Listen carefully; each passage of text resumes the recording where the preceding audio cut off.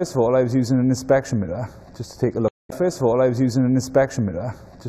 the inside of the engine here.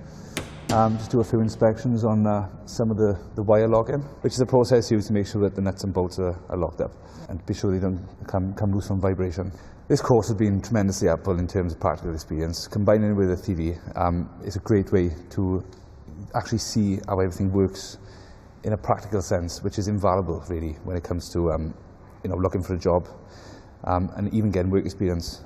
It's very unusual for universities to offer this kind of experience, especially in terms of the equipment that we can use here.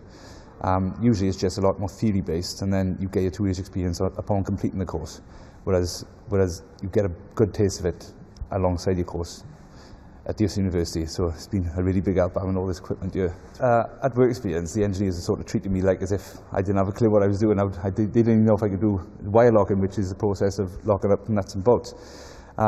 So when I could show them that I could demonstrate to them that I could do it, they were just a bit taken aback, thinking, how did you learn that at university? Usually we have guys off the degree course and they haven't got a clue how to turn a spanner like. So yeah, that was really helpful in terms of progressing my work experience and giving me a taste of the industry.